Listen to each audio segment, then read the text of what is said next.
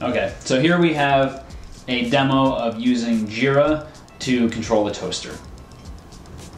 The setup that we have is a JIRA project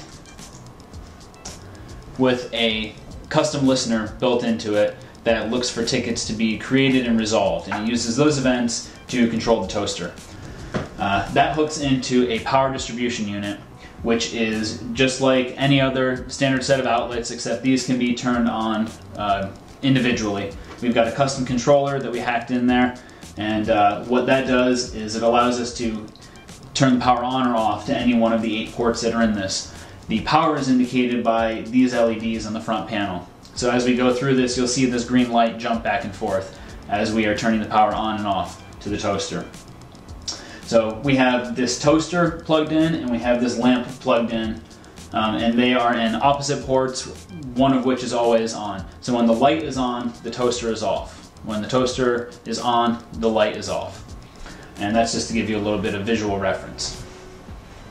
So if I wanted to make some toast, what I would do is I would get a piece of bread and I would stick it into the toaster. Then when I'm actually ready to have my toast made, I would go and create a ticket. Say, I want some toast. Now see, when this ticket creates, the toaster will turn on, the light will shut off.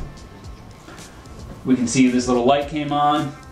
We can pretend to feel the heat coming off of there. It's only been on for a second, so it's not really hot yet.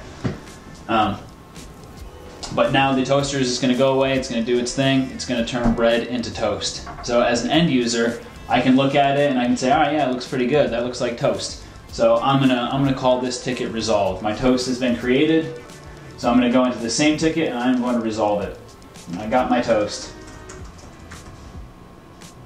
When I resolve it, we see that the toaster shuts off, the light turns back on.